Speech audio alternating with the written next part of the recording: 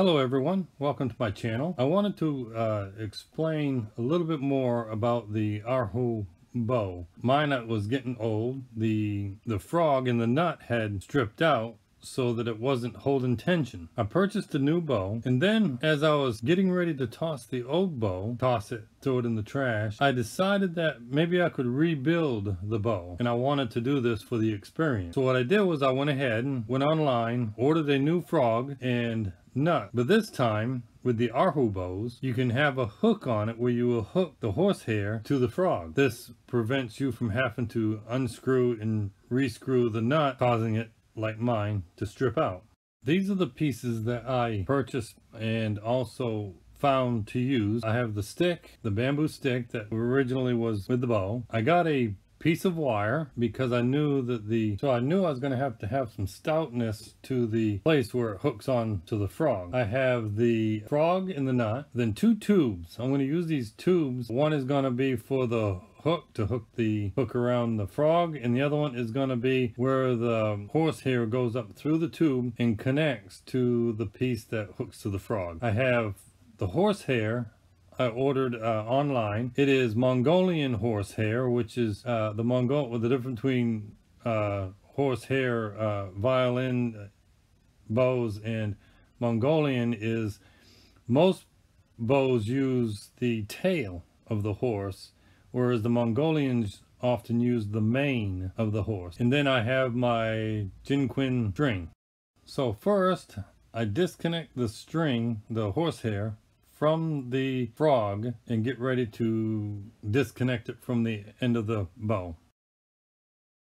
Then I cut the string that holds the horsehair to the tip of the bow, and this will release the horsehair. And then I cut the knots off so that I can get the horsehair off the bow. These are the old pieces, the stripped out nut and frog, and then the string that was holding the horsehair to the bow. And this is the remains of the bow stick, the bamboo stick where the mouse would go.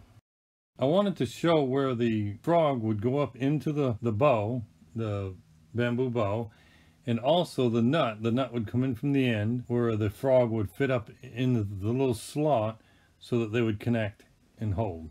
This is the other end of the bow, and this is where the horsehair is going to go up through, fold over, and be attached on the far end of the bow. First, I take the frog and put it up into the bamboo slot of the bow and put the net in the end and fasten it down, not too tight because I want to have room for play for the horsehair once I get it connected.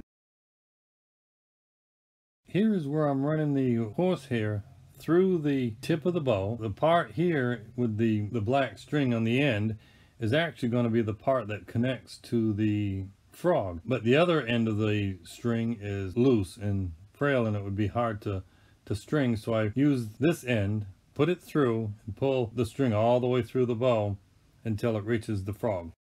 I'm inserting the wire through the short tube at this point where I will fold it, and then the tubing shrinks with heat. So here, shrinking it tube down so that it will be so that it will fit snug around the wire. I take the end of the horsehair and I'm going to run it through the longer tube like so, and then as it comes out the other end, I'll take the two pieces of wire, run them down. Now if you notice, I have the head of the horsehair sticking out. That way there, once I get the loop in place, I'll be able to pull it snug from the other end. I'm still pulling it through the tubing, and then I get it into place so that it looks like so. And then what I'm going to do is I'm going to heat that so that the rubber tubing shrinks, because it's a shrinkable tubing. You shrink it with heat. I'm using a hair dryer to cause the tubing to shrink. The tubing has shrunk around the horsehair and ready to be connected to the frog of the Erhu bow. On the other end of the bow, where the horsehair is loose, I'm using the chinquin method to hook the string to the bow. So I have the loop just like you would as if you was going to do the chinquin, and then I'm going to take it and wrap it just like I would the chinquin around, and when I finish I run the string through the loop and pull the string through the knot to make it tight.